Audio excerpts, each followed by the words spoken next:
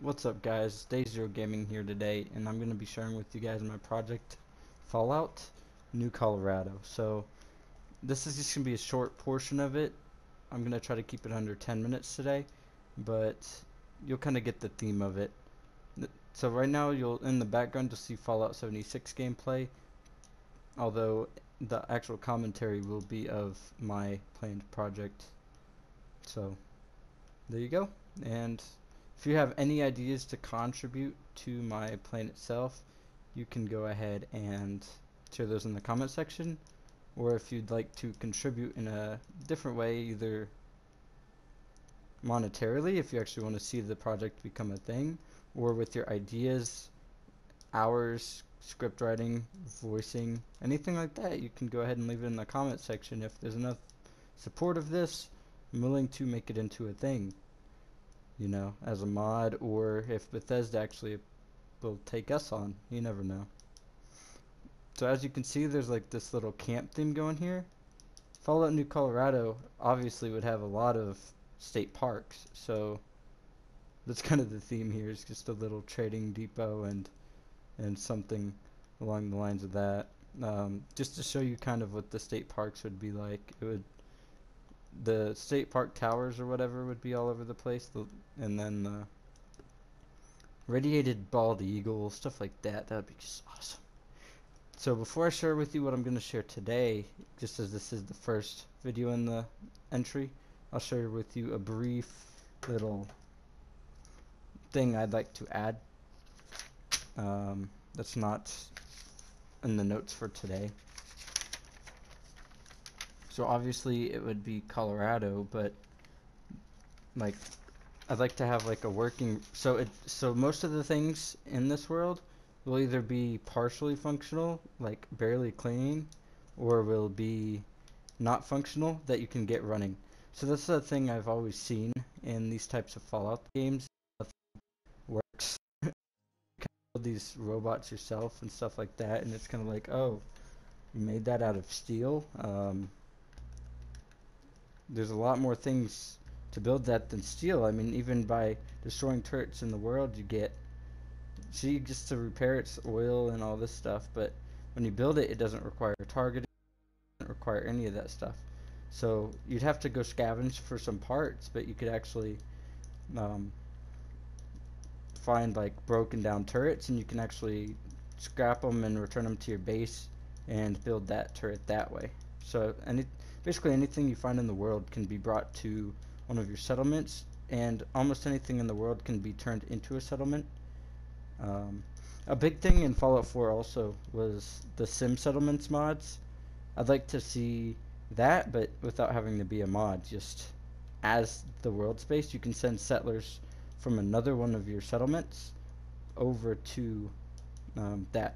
So just a spoiler real quick for this type of thing. So the Enclave would be present, and with the Enclave you can actually like raid vaults and send everyone from the vault to like a type of concentration camp thing, and then from that concentration camp thing you can shape them into workers and then build an armed sim settlement, and productivity is increased, and your defense is the armed guards. So you wouldn't have to have turrets, you'd have Enclave guys with power armor sitting there making sure the guys work, and they'd have different audio than if they were free instead of slaves. And then through the raider option you could obviously have the explosive collars on them, and then maybe some raider guys with spike guns or something. I don't know. That's just a little thing there. And then also something else I would like to do is get a lot more animals into the game, like bald eagles and stuff like that, since it's a park. I don't know this guy.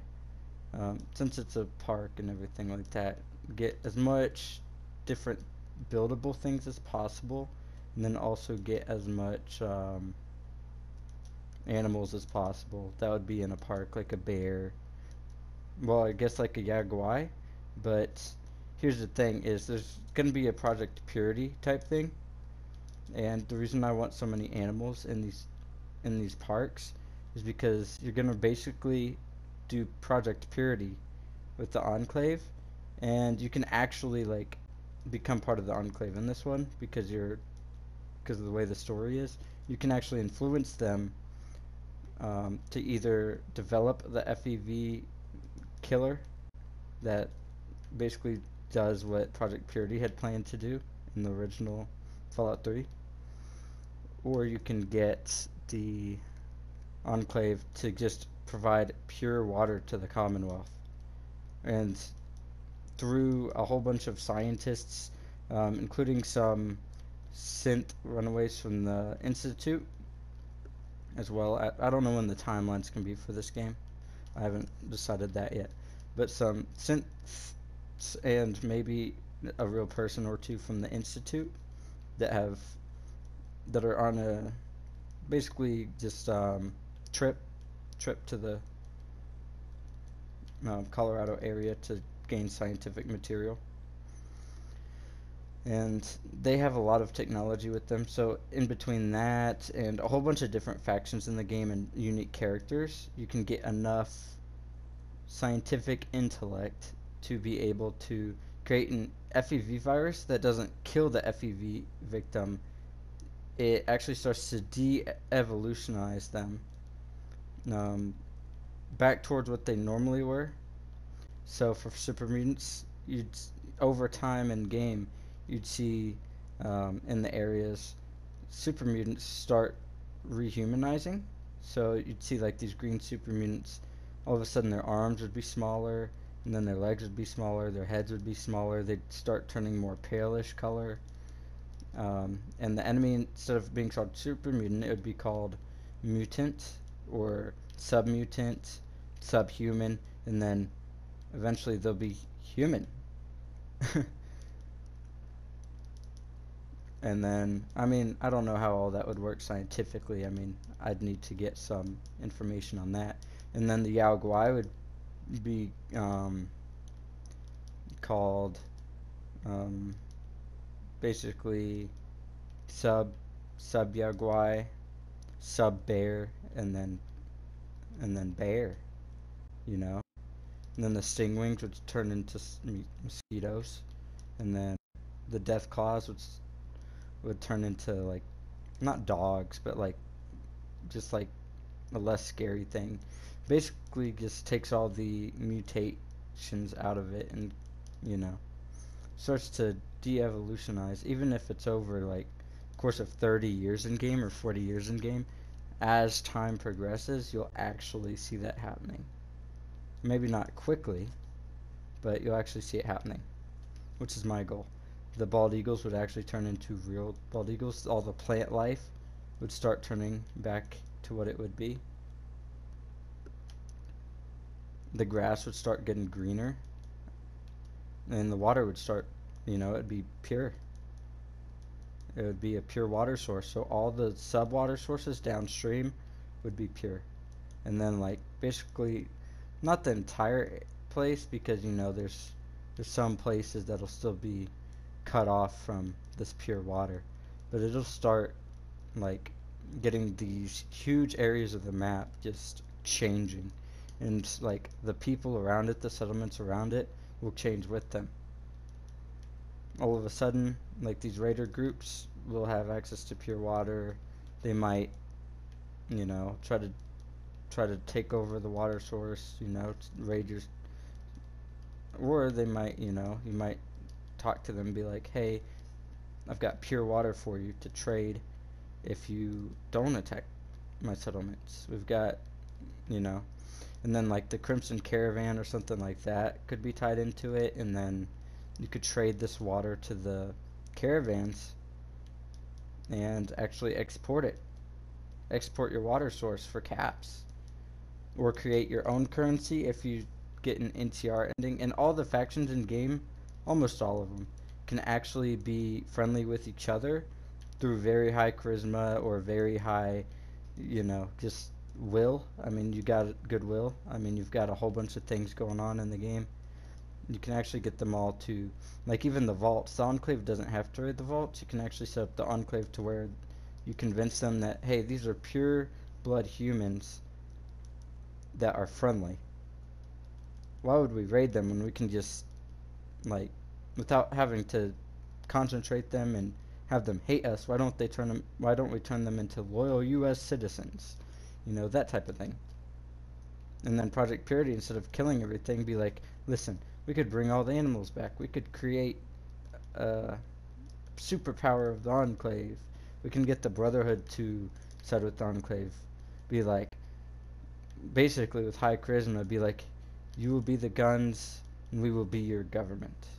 Which is the actual reason the Brotherhood split up. But if you make the Enclave vote in a president and get the NCR, you can get the NCR and mix in with the Brotherhood too, because you can get it to where, hey, the NCR will be like this part of this, and then the Brotherhood will be this part of this, and it just ends up being an awesome game. Or you can have them all warring with each other and doing all these dirty things behind each other's backs.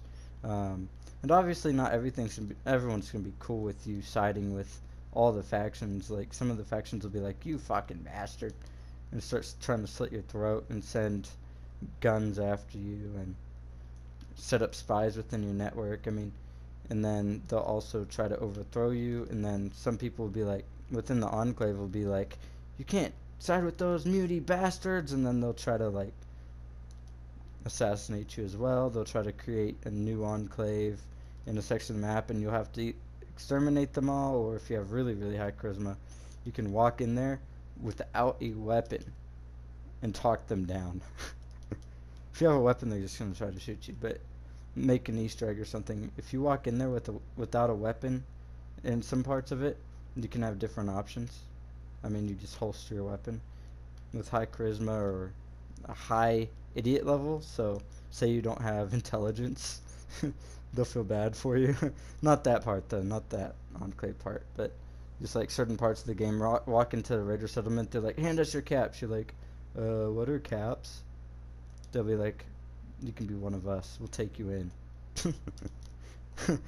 Or if you say that to the Enclave, they'll put a minigun to your head and be like, you're a bastard, or something like that, and just insta end your game, just like dead. Red Dead Redemption 2 style. Or Red Dead Redemption 1 style, dead. Okay, so that's kind of the process behind this, and I'm gonna read to you something from my notebook here.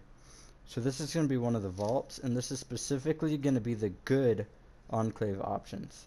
So this isn't gonna be like this is just a very tiny speck of one faction that you're encountering another faction with. So if you wanted to, you could meet this vault and then be like, okay, this is the only faction I'm gonna be with in this game. I'm gonna get this vault to where it's the only faction in the Commonwealth that has running water, good food. I'm gonna raid all the other vaults, enslave them, bring them over to this vault. I'm gonna enslave the Enclave leaders, bring them to this vault, and hold them hostage. Brotherhood leaders, hold them hostage, bring them here, murder everybody else, just free for all. And then have all these people like making camps and building together, and under one common goal of overthrowing you and killing you. And eventually you get some really hard enemies, because you have like the leaders of factions in your vault or something like that. But that's my plans for this type of thing. So here we go. So this is a vault. I'll go ahead and read this. Before I read that, I have another part. It's on this page too. So there's going to be the Colorado Money Press. I'm pretty sure the real name of it in real life is the U.S. Mint. It stores silver bars and mint coins in real life. So the Colorado Money Press, huge underground vault with pre-war money underneath, has and then up in the actual part it has so they were broken, but you have to fix them. Reinstalled money presses that turn pre-pressed coins into U.S. pre-war coins that can be used at certain pre-war robot vendors as raw material for crafting and for coin slots for random machines and junk givers. Or you can create currency, like NCR currency with it. You said with the NCR, or with the Enclave or Brotherhood. If you make a money system in the game with a certain faction or with all the factions, you can actually print money for them. Example for penny. So the things you can use the coins on other than post-war stuff. So this is pre-war stuff. Penny shaper at the zoo, or 50-cent vending machine. The library dispensers for books. Candy claw, like at an arcade. Uh, the binoculars at the state park. Washer or dryer to wash your clothes, dry your clothes. And you can task settlers to build a sim settlement at this money press. That way, or you can build at it yourself and send certain settlers here to increase productivity without having to have it generalized. So what that would do is so if you have the sim settlement, it'll just pick from, so you pick the faction or multiple factions, and then send settlers here that would have that have the best skill set for the money press. That would keep the machines working and print the most coins in a span amount of time. And supervisors that would supervise them pretty well. If it's the Enclave or Raiders, I mean, if you have it set up a certain way, it would be the defense guys with big guns. If it was like the scientists, they'd be looking for new mods to put onto the things to get them printing different stuff, new currency types, higher currency types, lower currency types, etc. Gets a good system. So here's this portion, okay? It's not related to the money press. This is separate. So so there's a mountain at one of the state parks, and it's been nuked by the communist Chinese. And the base inside is enterable, but it's heavily irradiated. So you have to enter the mountain. So it was like a hollowish mountain, because they've like burrowed into it and they've made this huge base. So it's enterable. You enter, and it's a whole bunch of floors, and some of it's been nuked out, some of it's not, and it's just damaged heavily. And you end up finding why it was nuked eventually. So there's pre-war documents inside, not inside that part, but you'll end up seeing what part. So that the base was a storage base of power armor secrets, and at the bottom of the base is still fully intact because it's a vault. You find vault, and then it's a placeholder, but I'm just saying 109. It's probably already a vault. It's just a placeholder. If you have a Pip-Boy, you can open the vault. Ooh, that's a big spoiler. You don't start with a Pip-Boy. You don't. That'll be in a future video. I need to create some lore around that. You were a vault dweller, but you lose your Pip-Boy. So you end up having to do this quest to find your Pip-Boy, and you learn of other vaults, and you can actually go get a Pip-Boy from one of these vaults if they let you in. There's a trading vault, and then there's another vault that's open. You learn that's where you meet the Enclave, or one of the meeting locations is you find an Enclave officer that has just slaughtered an entire vault, or is in the process of it, or hasn't done it yet, depending on your point in the game. And this has many outcomes. If you sided with the Enclave, which is what I'm showing you guys today, you can alert them to the existence of the vault. The Enclave will either execute, imprison, or welcome the vault dwellers to their base, or create a happy relationship with you as their mediator. The vault has a pure water source and food processor. Many problems though. The airlock inside the vault is collapsing, and endgame, if you visit the vault, everyone has already turned to ghouls/pharaoh ghouls. The Enclave have them killed or spared, and there's more dialogue options. The vault's water supply is getting irradiated, and if this isn't fixed by endgame, some ghouling happens, except pharaohs are killed. Enclave confronts you if you had met and allied with their vault with the Enclave option, and are angered that you let these pure people turn to ghouls. Infighting occurs in Enclave against you. I haven't written that out yet. The food processor only gives them bland meals, and you can trade them food for Vault 109 food, Vault 109 water, or for free to improve relations. When sided with Enclave, this can permanently be solved with Enclave food rations in exchange for their food processor. So it can be examined and reproduced to Enclave settlements and post-war for post-war reasons. And if they're allied with the Brotherhood, you can actually get the Brotherhood to use these processors and Brotherhood scientists to help them create better processors using this pre-war technology, which is awesome. The lighting in the vault is very dim, and you can fix their lights as well. The Enclave can provide Enclave lights to the vault in exchange for the old ones to scrap and to use in schematics. The overseer of the vault is descended from an army general and has war secrets on hand. The purpose of the vault lays with him and very few others. The vault overall can provide skilled tactics officers to the Enclave, a renewable food source, a water source, a command post, a settlement, a pure DNA supply, a cache of advanced 50 cal bullets, and weapon research for a 50 cal machine dual gun equipped on T-51 power armor, winterized with a built-on jetpack and rucksack, already built. And obviously you can have Enclave researchers and other researchers get better mods for this, and that'll be coming up. A 5,000 bullet capacity drum mag per gun, and with Blueprint you can get a 20k drum mag shared capacity pack or laser pack, depending on the scientists you do it with unlimited fusion capability.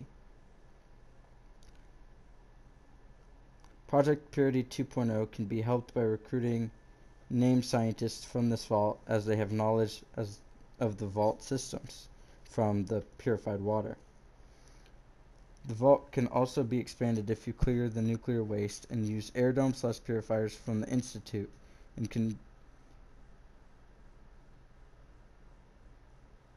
then the nuclear waste can be dumped in the sea via trash vertibirds or used as nuclear waste junk source and extracted for nuclear waste.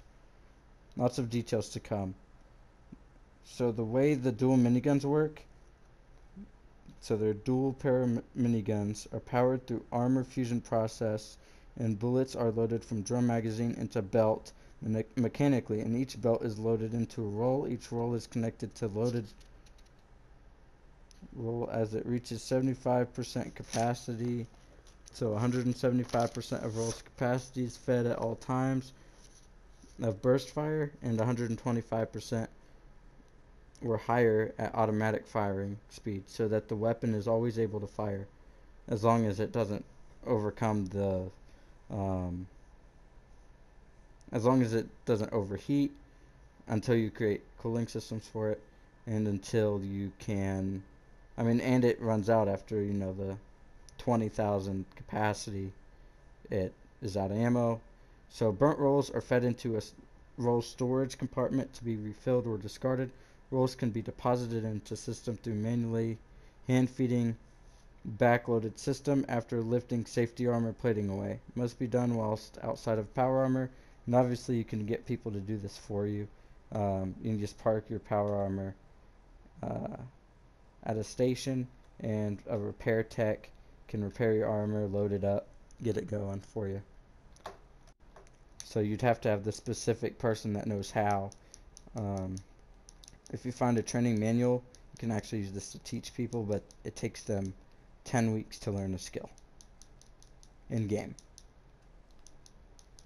Okay, so that's what I have written down for that part, and there's more to come. As I said, I'd like to hear your feedback and your knowledge on anything I said. If it doesn't make sense, let me know.